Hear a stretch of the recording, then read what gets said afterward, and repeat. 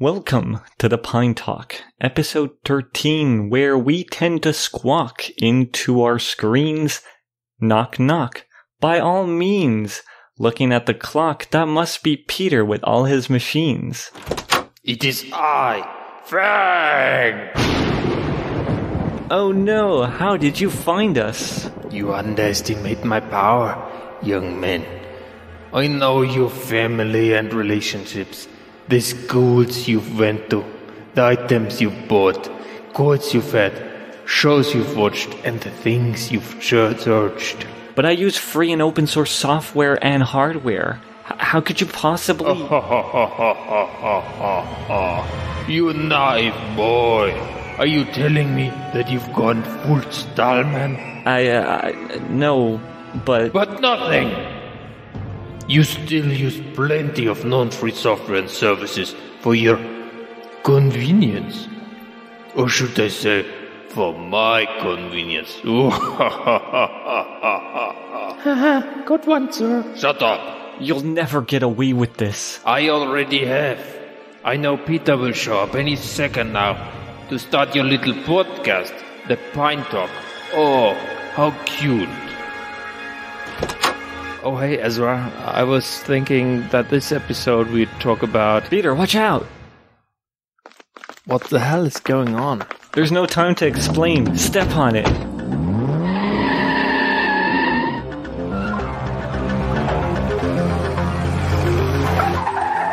Damn, he's hot on our tail. You'll never outrun my FAANG mobile. But what about the podcast? We'll have to do it in the Pine car. I'm sure NerdZoom Media will be able to fade out the background noise with some noise reduction. Alright, let's hook everything up to the Pinebook Pro. Everything is set up. Let's do this.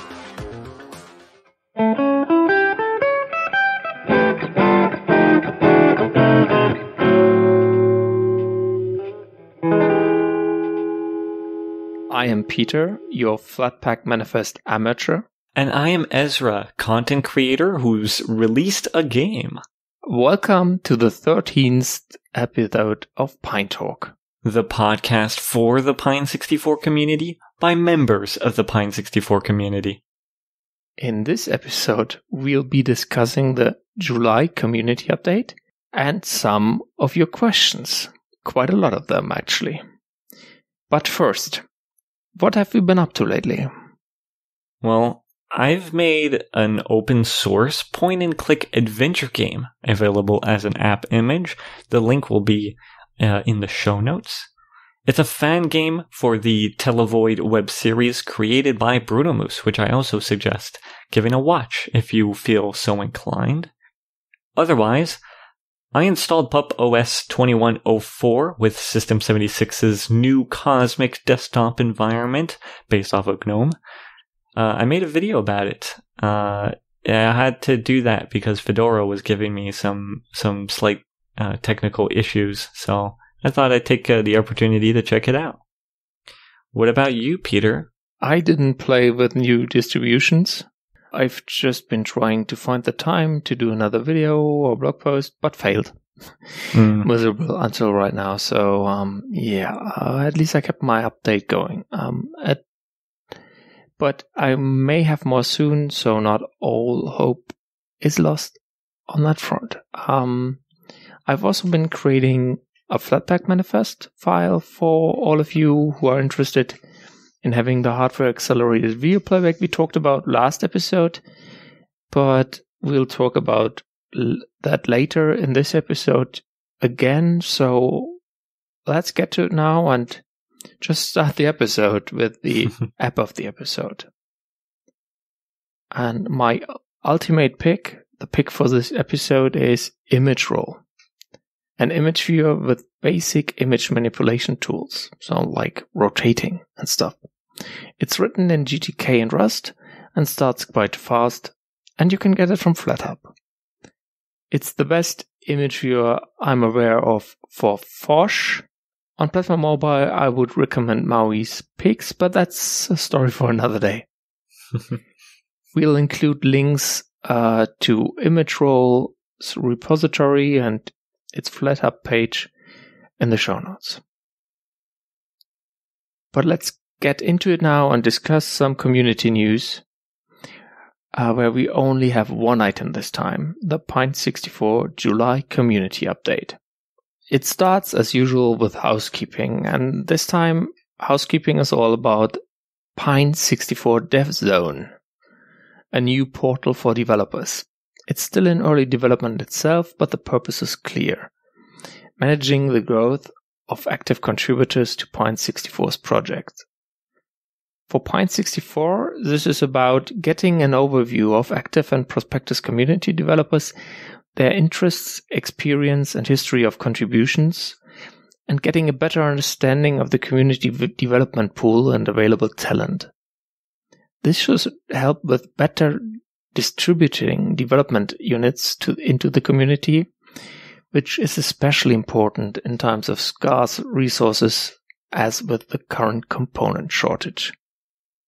So, if you are a developer and interested, register now. Keep in mind, the dev zone is currently under construction, and there's no clear time frame for launch, according to the community update. But if you're interested, then Lukasz encourages you to register today, and PINE64 will get back to you once the system is online. Otherwise, we have some PineTime news. Let's start with the really good news for those waiting to get their hands on a PineTime, which is that production of the new batch is going well, and if everything goes to plan, single sealed units should be available by the time you hear my beautiful voice. These PineTimes are flashed with the latest version of the bootloader and InfiniTime, so that you'll be able to get the most out of your watch the moment you receive it. The update has a section on InfiniTime development and the 1.2.0 release, but we mostly discussed this in the last episode already. What's new is that they are already working on the next release that will bring, among other things, a new stylish watch face. Otherwise, the oddly named Wasp OS has seen a few improvements merged recently in the form of an early sports app which currently lacks aesthetic polish. A watch face chooser, which shows a full screen preview of various watch faces to let the user decide which one to use, new icons, and bug fixes. So, a lot of good things are in the works for Wasp OS. Furthermore, a pull request has been created that aims to add an advanced alarm application, much more featureful than the existing alarm app. Finally, let's highlight a newcomer in the world of PineTime firmwares, Malia, by Martin de Jong, RT, online. Martin has previously been working on UI designs, a Flasher app, and a GTK companion app for Wasp OS. His latest project, Malia, is no less than a fully featured firmware for the PineTime based on Riot OS. The project is still at its beginning, but it looks really ambitious and promising. For now, Martin is focusing on the display driver and the font rendering. Ultimately, Malia should look like the designs Martin is working on in his PineTime OS project. Let's wish Martin best of luck with his project. Good luck, Martin. That sounds like quite a project. Indeed. Let's go on with something I'm more familiar with than Riot OS. I didn't remember that. That was a thing, but let's continue with the PinePhone keyboard. You've probably heard of it too, right? Mm-hmm. So, those who've already read the previous community update blog entries will know that PineTalk have created 2 prototype iterations and have been ironing out existing issues these past 3 months. At this moment, they've incorporated most of the developer feedback concerning the keyboard's electronics, chassis refinements, including fit and finish, and fine-tuned the membrane that determines the feel of keystrokes. There's now also a fully open firmware for the keyboard thanks to Megi, which Lukasz is happy to report will ship with the keyboard by default. As you can probably tell, the keyboard is very close to being production ready. However, PINE64 recognizes the importance of this peripheral and therefore also wants to get it right from the get-go. So they've decided on creating one last run of prototypes for evaluation prior to production, a final stretch, so to speak. This way they can also incorporate any last-minute tweaks which developers suggest. Granted, everything goes according to plan and no issues are found with the final pre-production units. They will start production immediately. In other hardware news, final pre-production back cases for the PinePhone have just arrived from the factory. The fingerprint reader and wireless charging modules will be fitted into the cases and undergo testing. If it turns out that both functions are as expected and they can source the necessary components, then you can expect them to enter production shortly. The LoRa back case will have to wait a little longer as Pine still needs a developer to bring up LoRa chips functionality over the I2C protocol. At any rate, we may see these two initial back case configurations introduced at the same time as the PinePhone keyboard. In other words, very soon. So stay tuned. Now let's continue with PinePhone software. The big software news of this month is that the PinePhone is now capable of accelerating video playback. The device has, at least technically, long had the possibility of doing hardware-accelerated video playback using the mainline Cedrus Media driver, demonstrated last year by Megi, which renders video using the Allwinner A64's onboard video processing unit, not to be confused with the GPU. Shown once again this year by Brian Daniels, not only is it possible to get smooth hardware-accelerated video playback using GStreamer in the command line, but it's also possible to write applications that can utilize GStreamer and its hardware decoding, such as in the case with the new Clapper video player. The PinePhone can output 1080p at 30 FPS with ease using acceleration, exceeding the native resolution. This is, however, something that may prove useful for those seeking to dock their PinePhone for convergence. In order to get video decoding working, at least for now, you must build GStreamer manually. However, once this work comes with the next 1.2 stable release of GStreamer, you can expect distributions to start utilizing hardware-accelerated video decoding out of the box. We will link Brian Daniels' 2 blog posts on the topic in this episode's show notes.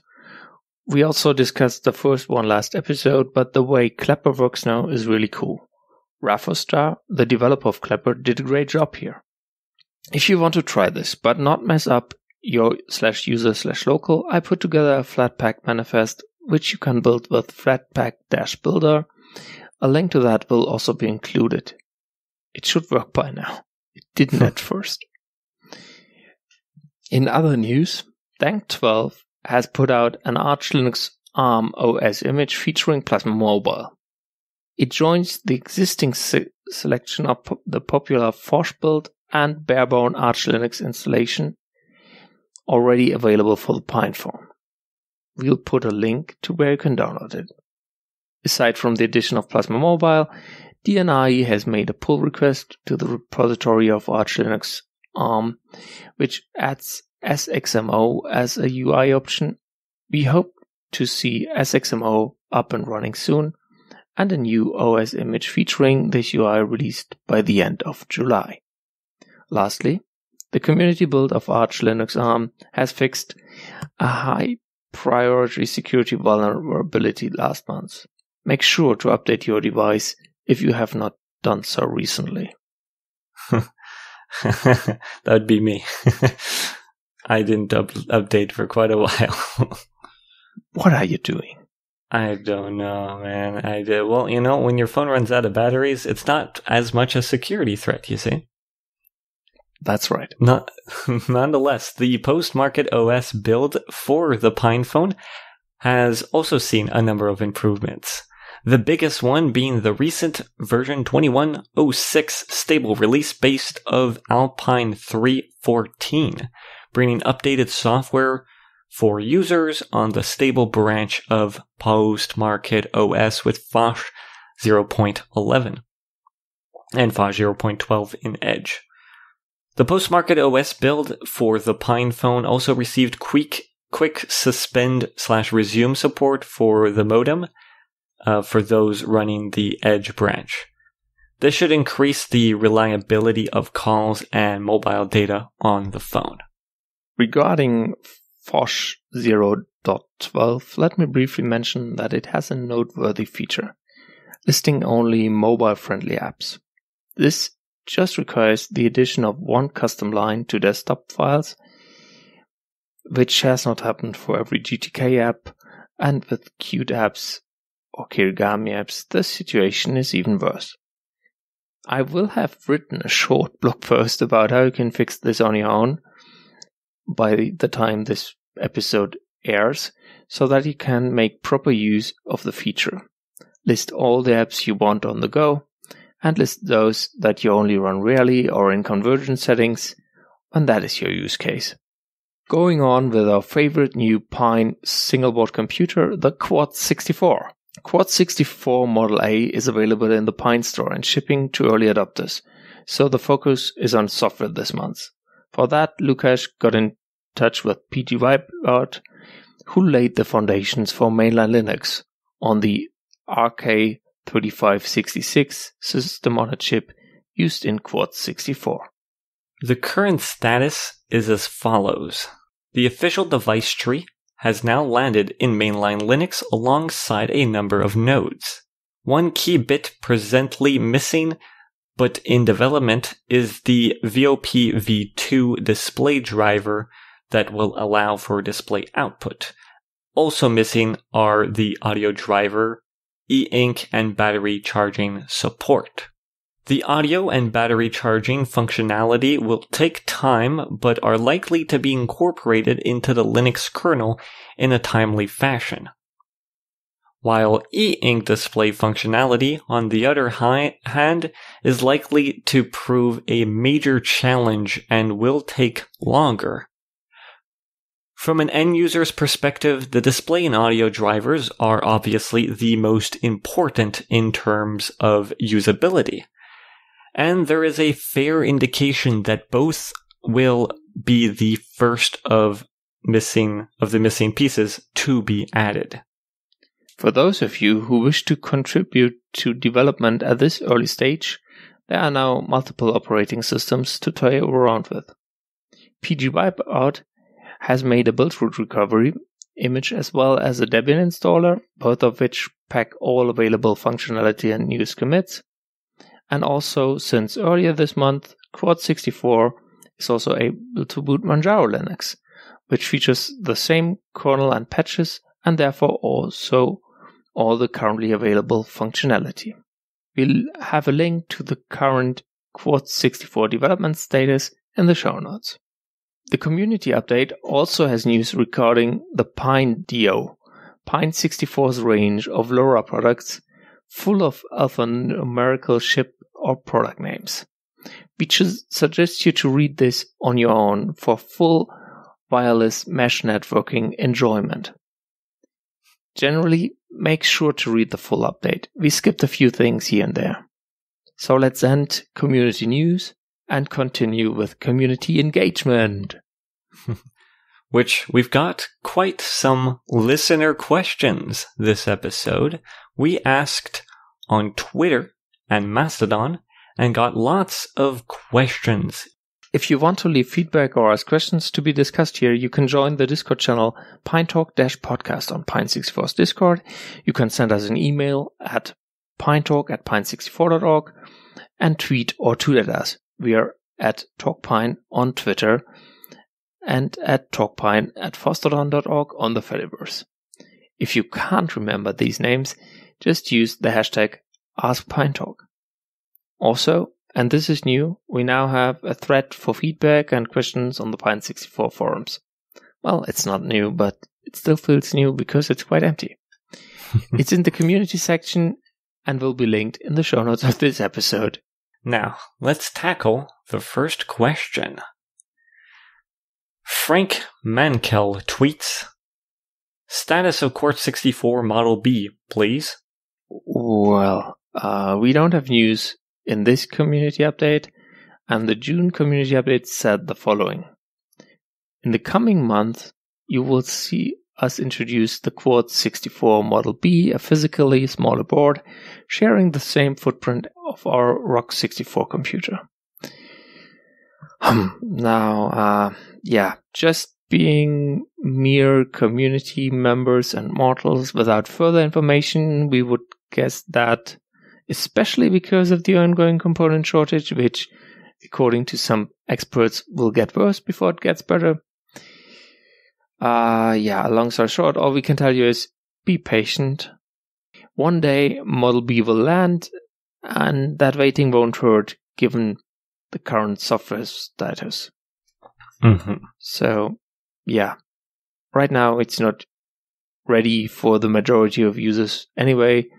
So, putting it out there when one unit is available, I think doesn't put much harm, but it's always feels bad to have to wait, right? So I get that. Mm-hmm. Same on your point, on your side, Ezra? Mm-hmm. Okay, then let's continue with the next question. Number of Asian characters, Grillchen, tooted. I would be curious if an upgrade to the Rock Pro 64 is planned already, and if it would have an EDP port. That's, I think, embedded display port. Mm-hmm. I'm curious because the Rock Pro 64 has still no Linux image which works with the EDP port. Do you think it is lack of interest from the community or something else? Again, we're not part of Pine64, so we don't know plans. Regarding Rock Pro and EDP port support, we sadly can't help either. I don't think it's necessarily a lack of interest, but also the general complications of doing that. So there's your answer. Ravlix wrote to us from mastodon.social. They say, I would really like to hear stuff about China. They invest into open source. Most of our tech comes from there. They're good with robotics. Shenzhen seems kind of cool. Is Open Harmony desirable for the PinePhone? Is there anything we could use or learn from them? I think that's true for you too, but I've never been to China, and I guess you haven't either, Ezra? Nope. Yeah, so we've never been to China, but there's definitely a lot of cool stuff happening there. China is no longer the global workbench for others. They've stepped up the game. Mm-hmm. Open Harmony, that's really complicated. I really haven't wrapped my mind around it yet fully. It seems to be multiple things, from embedded to smartphones, and on smartphones it's mostly like another AOSP fork. Not sure what it really is. I've mostly heard rumors and I didn't have a look at the code. So it's a project spearheaded by Huawei and the Open Atom Foundation. It can work on Linux or a so-called light OS kernel. And we'll just link a FOSDEM talk on the topic by someone who's involved with OpenHarmony, which should say way more about it than we possibly can. I actually watched that talk before, but I sadly don't remember much. Oh, how unfortunate. Yeah. Well, Ravlix also asks, and are there any plans for a PinePhone Pro? Well, we don't know. We're just people, We're not insiders to that degree. But we would love it, I think, if it were. There were some plans for that, unbeknownst to us, right? Mm-hmm. Okay, so let's continue this quick run and continue with the next one. And CyberCow 31st. I made up that word, by the way. Mm-hmm. What's the current state of the different distributions for the PinePhone and how stable are they? No idea.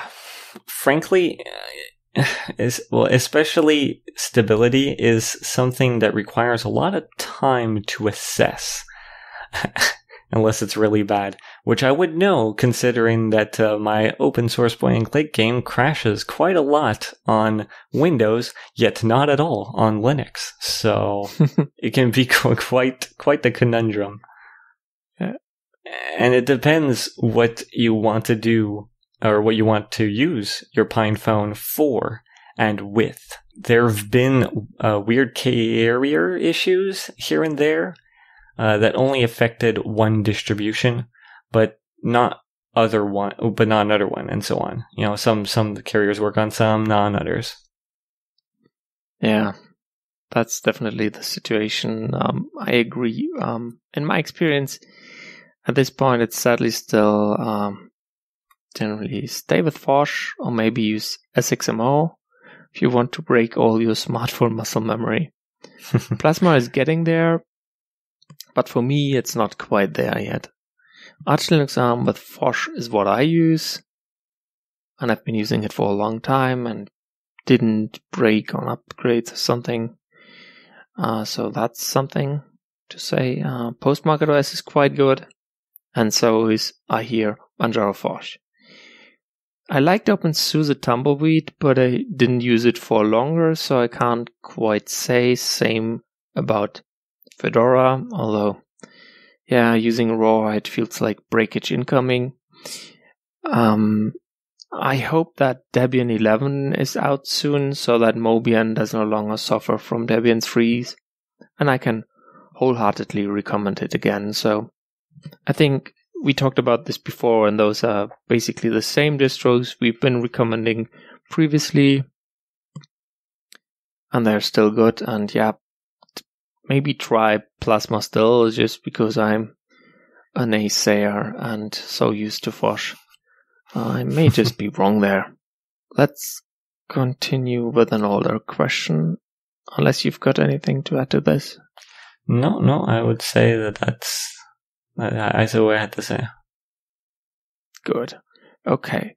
So Sarigama at OilyThanks on Twitter asked a while back, my Q will be, is it likely that Mobian-Sxmo EIMG or Manjaro-Sxmo.img may come out in the near future?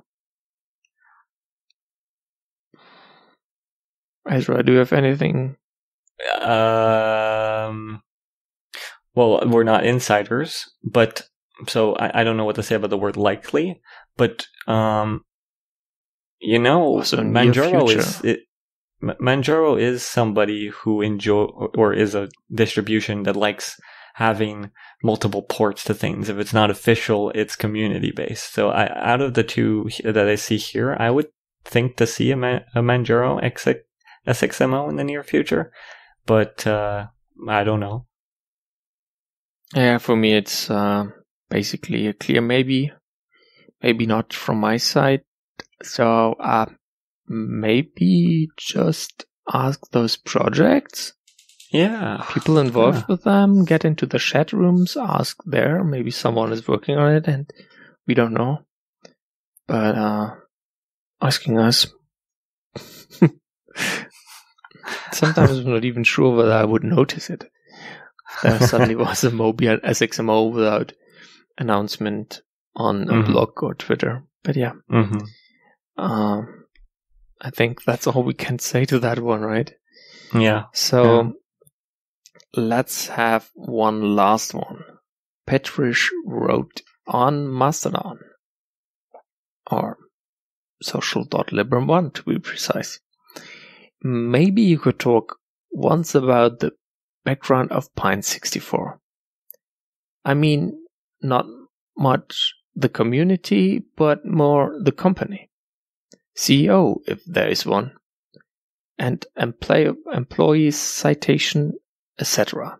Well, this is something we've been asked before.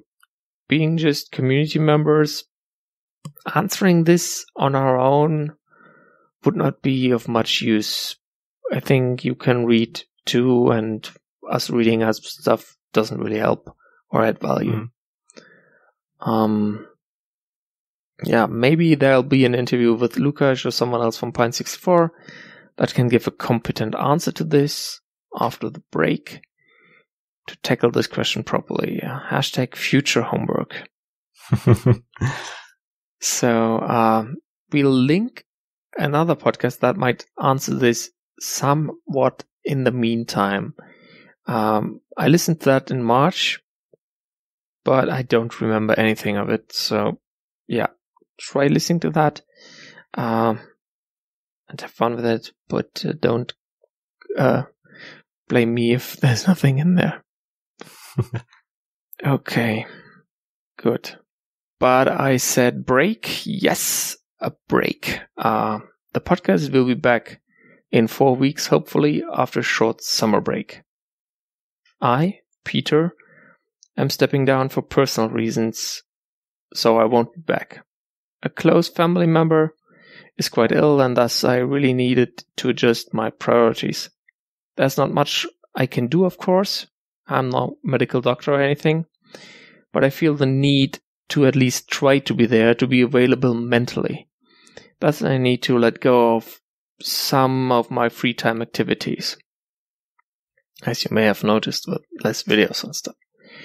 So for the podcast, I think some fresh energy, new minds and ideas always help to improve things further. So I'm hopeful there. Thank you, Ezra, for doing this with me and for all the fun we had. Thanks to Lukáš from Pine64 for the opportunity and the kind and valuable feedback and discussions we had.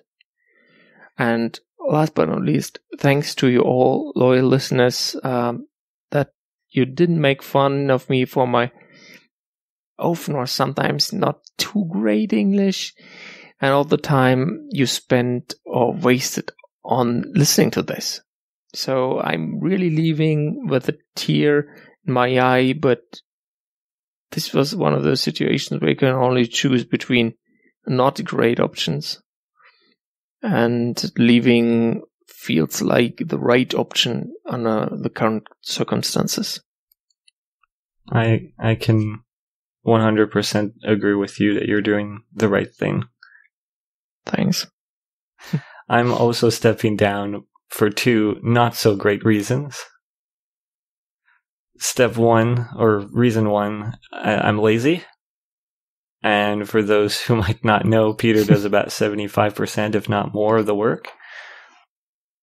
I write poems. And that's not true. Oh, well, I do things sometimes, but I also tend to overboard myself with my personal projects. I was often talking about a game I was working on. That was a 3-year-long project, and I'm already working on some new projects too. So I distract myself, but I am happy that I partaked in this podcast to get the experience and to inform at least a little bit about something that I really like, which is Linux and Pine64. And I'm really, as Peter was saying, I just the same. I'm very happy and thankful for everybody who listened, for Lucas for giving me the opportunity to partake. And, like, maybe I'm not leaving for good reasons, but I think, or what's more poetic than both of us stepping down at the same time to leave room for a new generation of Pine enthusiasts to take the stand. Otherwise, it's been quite the adventure indeed. So, we'll see what new adventures lie in the future. And I really enjoyed our fun time together, Peter. Oh, me too. It really was. We had quite some jokes always before while we were preparing these shows and before we recorded, and then during it. Sometimes we took too long and we would record it, I don't know, like 1 or 2 a.m. my time in the morning. But yeah, that was fun. Real fun. And that's it for this episode. So thanks again for listening. If you are subscribed to our MP3 feed, check out, once again, if you haven't done it after being told 12 times before this, check out those chapter markers if your podcast client supports it, that is, or on our website or in the videos. These can be handy if you vaguely remember something we may have talked about and want to find it again, or if you find a segment really boring and want to skip it. If you don't need these chapter markers, save some bandwidth and use Peter's beloved Opus version. Once more, a huge thanks to NerdZoom Media for being an awesome audio producers. They have their work cut out for them this episode. Keep feedback and questions coming as always. They'll surely be addressed and answered in Season 2. Until then, bye-bye. Bye-bye. Well, we did it, but FAANG's still hot on our tail. There's nowhere to hide now. Quick, take a right down copy left lane. Oh no. You're not escaping me this time. I think they are trying to hide between all the community and the streets, so we have less jurisdictions on where they can or cannot go. Not if I can help it. Hello, yes? Hello, Susan? I would like to buy Open Source City. Yes, all of it. Can you arrange that for me? Oh, thank you so much, Susan. You're such a sweetheart. And once that's done, close Git Highway. Hey guys, if you want to continue using these streets, you must accept my new terms and conditions. What is he talking about? I own all the streets here now. I just bought them. So accept my terms or get off my streets. Oh, what to do? Maybe we could make it to the lab in Foxland. Oh yeah, maybe someone there could help us? That's our best shot. Let's do it. What? Where are they going? If I were to guess, they are to the lab in Foxland. I can't imagine where else they'll go. After them! We are almost there. Good. I don't think FAANG is tracking us anymore. They don't think I'm tracking them anymore. What a perfect time to strike. Well, I wouldn't be so sure, sir. We don't want to pop up and threat them into giving. You better give me your information or else. Oh my gosh, he's right there. Pedal to the metal, Peter. I'm going as fast as I can. Wait, where are they going? If they go any faster, they'll crash into the lab. My computer AI says so. Guys, slow down. What are you doing? You will crash and your windows will shatter in your face. We're trying to escape from you.